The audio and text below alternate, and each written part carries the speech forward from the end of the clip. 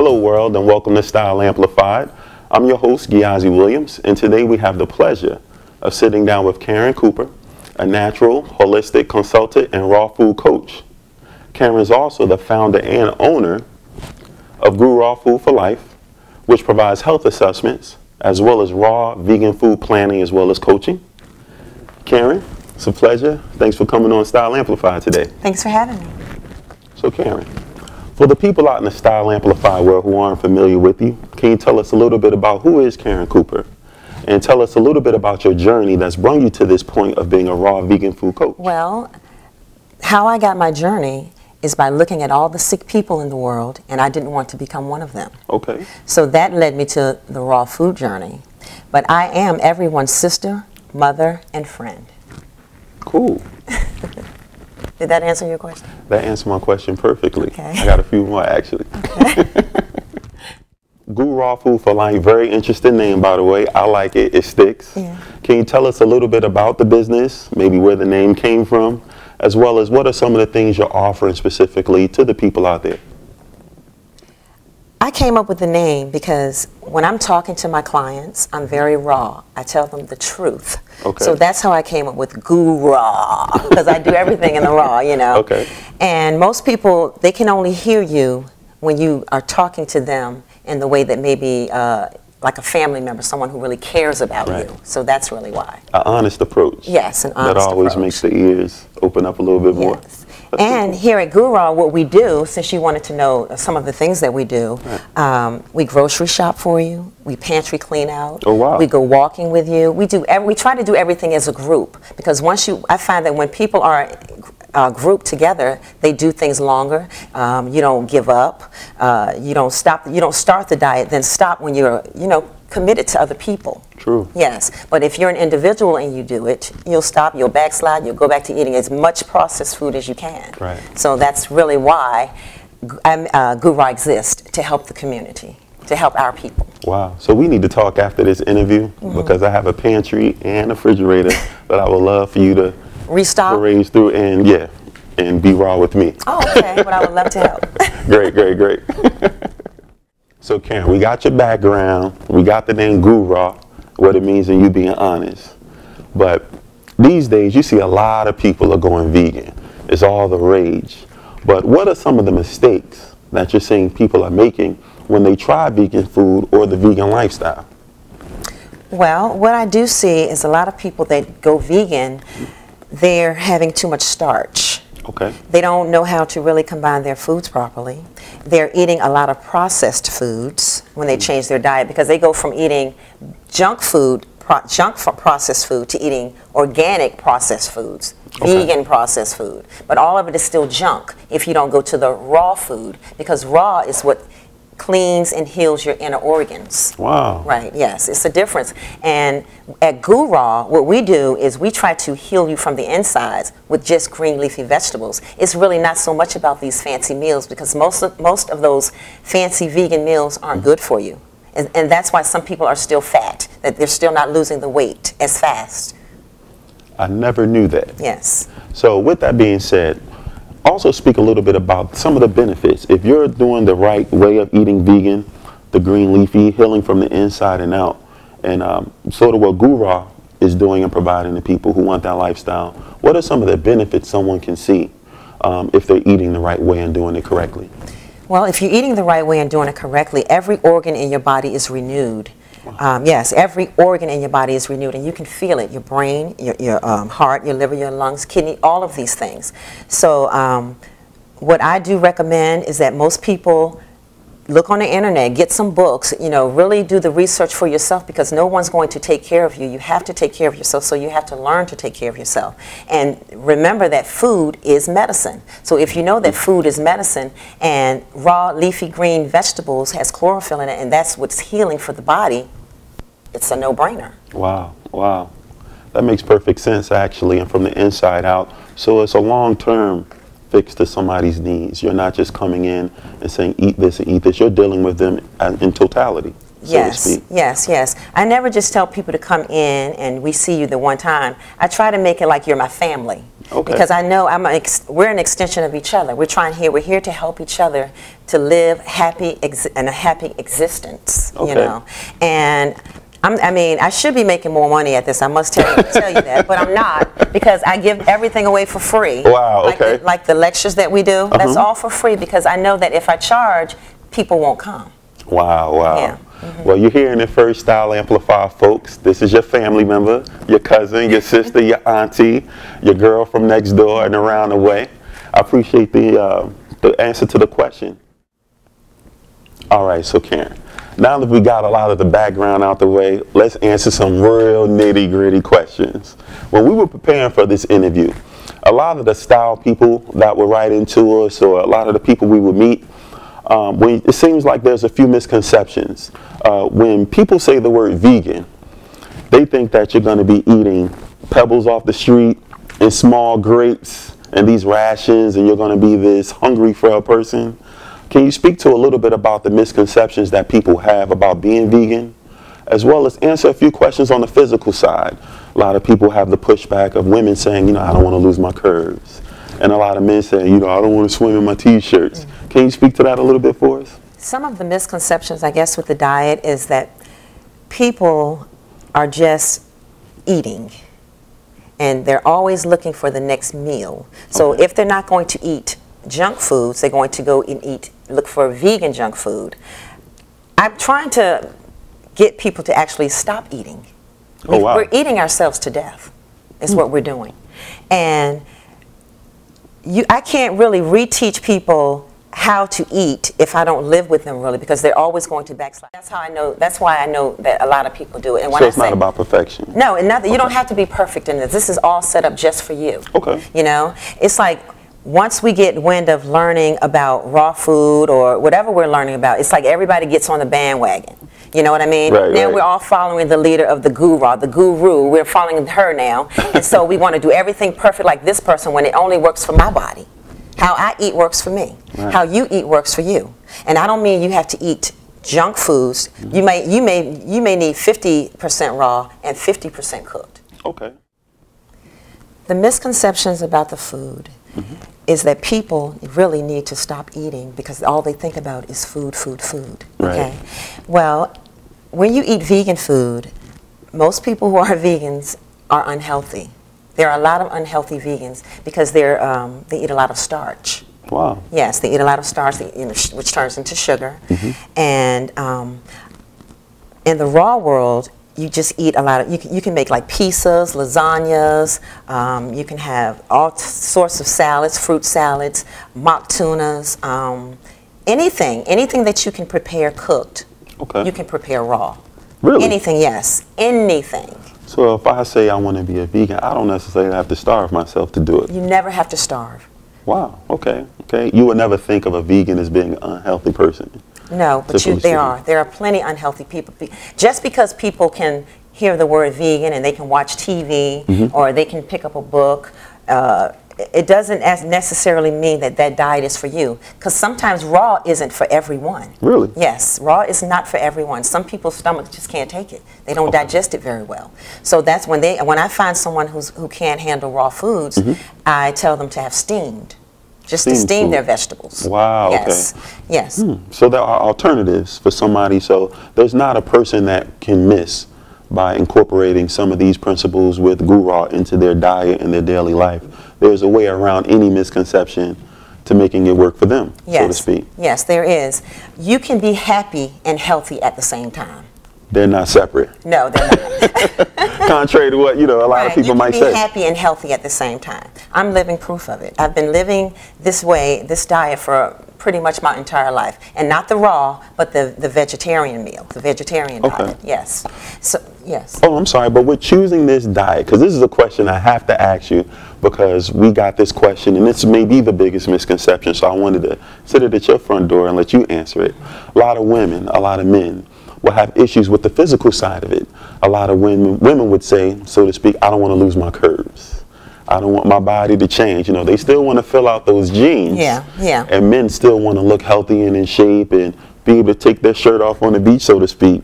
But some of them feel that the vegan diet doesn't do that for them. Can you answer that question? Yes. Well, most people don't really know what they look like because they've eaten so much food that now they have big breasts, right, big behind, which is full of fat. That's a big booty is just fat. Don't tell me that. La, la, la, la, la. But really it is. So once a woman starts to lose, or a man starts to lose the fat, then you really see what you really look like. Oh, wow. And it doesn't mean that you don't get some exercise in, like some walking or some bike riding. You don't even have to lift weights. I don't lift weights. I don't really work out that much. I bike ride and I walk. That's all I do. A lot of people think I work out and everything to keep my body. No, I feed my organs very well. Wow, okay. Yes. So speaking to that, right, I heard somewhere about you that you operate based on an 80-20 rule. Can you tell us a little bit about that as well? Yes.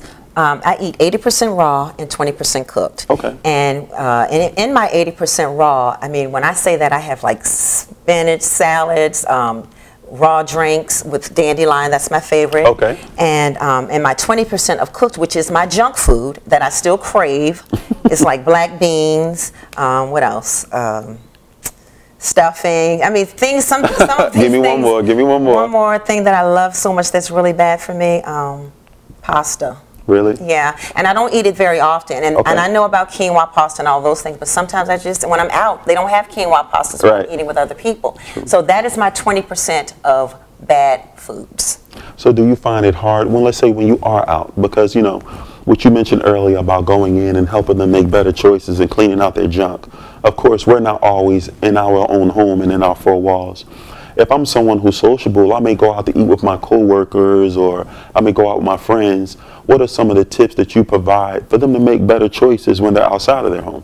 Well, what I do when I go out to eat with friends and family, I'll order like a double salad or double broccoli, you know, or baked potato, no butter or anything on it. You just order all the vegetables and order double, and you will get full. But before you have your meal, or, well, I'll say that after your meal, about maybe 20, 15 minutes, whatever, drink you a full glass of water, and you will be completely full.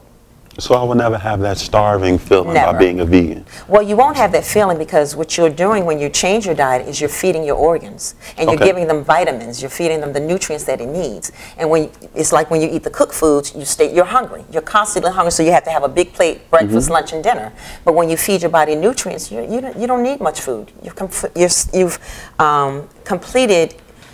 I don't know what I was trying to say, but you're fine. Right. I'll be okay. Yeah. Even a man my size would be okay being a vegan. Yes, even a man your size. Okay, so you would help me choose what my percentages need to be.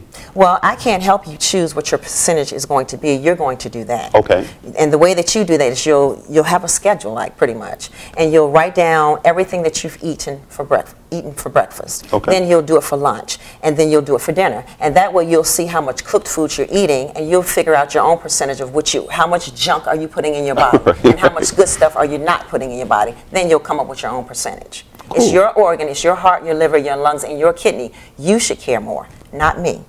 I think you just got raw with me. And that's why they call me GuRaw. GuRaw. Yeah. Cool. That is great information. I really love it. So let's bring it on you, because we're talking and we're interviewing you today. So what's in Karen's fridge that you eat on a daily that you feel works best for you day in and day out? Well, every single day of my life, I have some dandelion, coconut water, and I make a drink with that. I blend it, and it's so good. And I'll also add a little basil. And I don't think I told people that at one of my last lectures, but I would love for you to try that basil. It is so delicious. It gives it a whole different taste. Wow, okay. Another thing that I like to enjoy on a daily basis is cinnamon and ginger tea that I make myself. You use like 1/4 teaspoon of ginger and 1/4 teaspoon of cinnamon, and you mix it, and then you just drink it. Now, some people may like a little sweetener. Okay. You can add a little honey if you like, or you can add some agave. But I like to just have mine to drink it. It's like a laxative. It helps me go to the bathroom 2 or 3 times a day. Really? Yeah.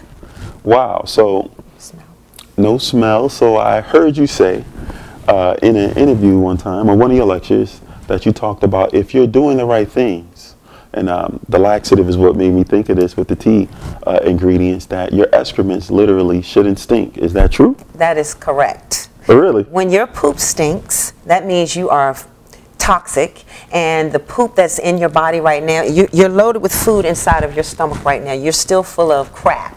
So once it comes out, it's going to have an odor because it's been sitting in your body. It's just sitting there waiting to come out. But you're constantly stuffing food in to keep it in instead of the green leafy vegetables, which you need to relieve yourself. Wow. So when GuRaw comes into my house and she points at me and tells me I'm full of crap, she literally means it. I do.